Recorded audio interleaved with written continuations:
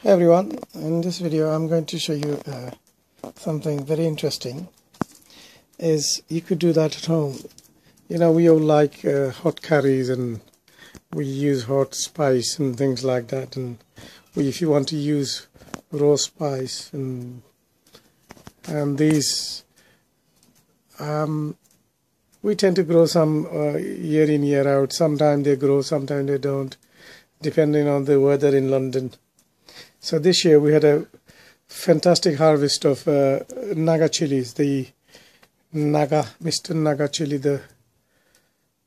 the Dorset butt naga big ones. Look at this. Now I'm just showing you, you can achieve this using a pot.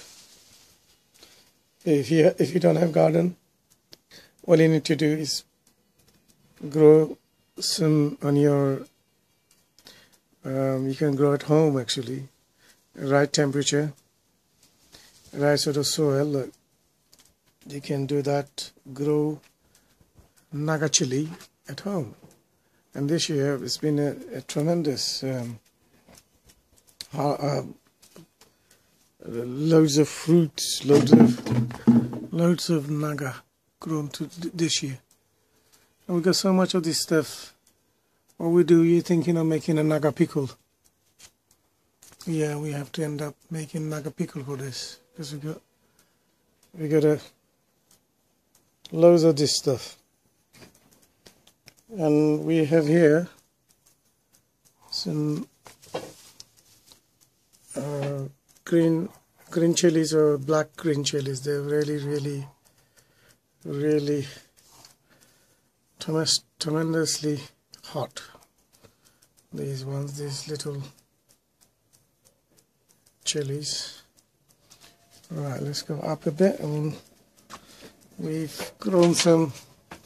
We just decided to put on top of the plant here, so it gets a lot of sunshine. There we are, as you can see. Look at this fantastically green naga chili.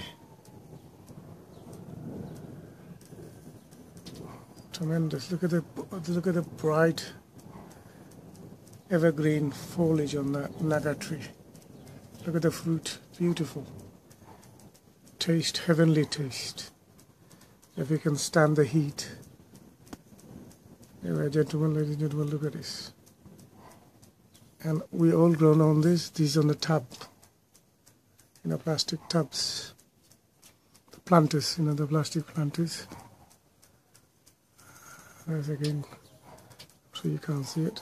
So let me hold this up so I can show you. If I go down a bit, let's bring it down. And again, look at it. These are like a really dark chilies. Tasty, but very extremely hot.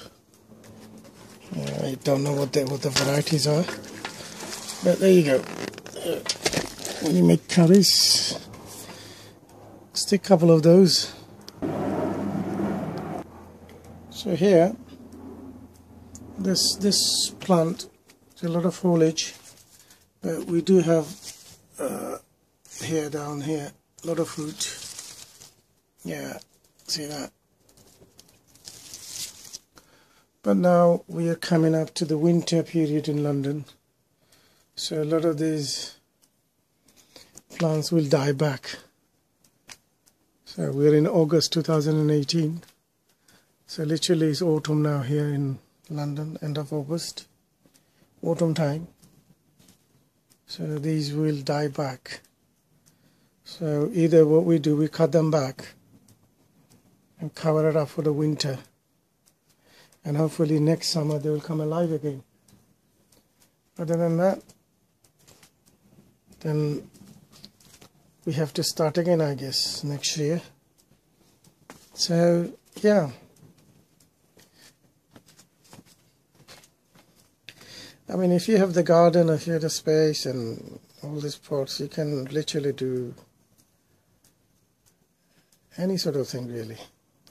You can literally grow all sorts of stuff, if you're into that kind of thing. Like there's a bit of brinjal, aubergine, eggplant, and also in a tub.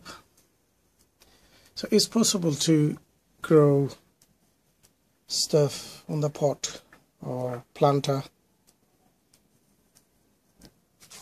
In here in this planter we have some mint. Very, very tasty. These mints are absolutely, the smell on these things are really, really breathtaking smells. The fragrance is incredible.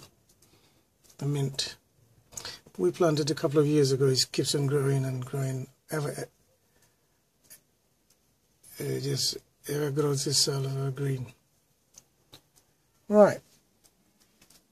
So once again, thank you so much for watching this video and all of my other videos. Please click like and subscribe button. And yeah, go and try if you live in a hotter climate than here in London. So go and do some, yeah, plant much vegetation as you can. You know, a lot of the spices you can plant yourself. You get satisfaction when you eat it, your own grown stuff, rather than buying in the supermarkets, things like that. So yeah, thank you so much, and please click like and subscribe button. Thank you.